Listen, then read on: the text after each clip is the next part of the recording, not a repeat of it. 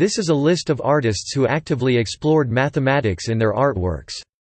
Art forms practiced by these artists include painting, sculpture, architecture, textiles and origami.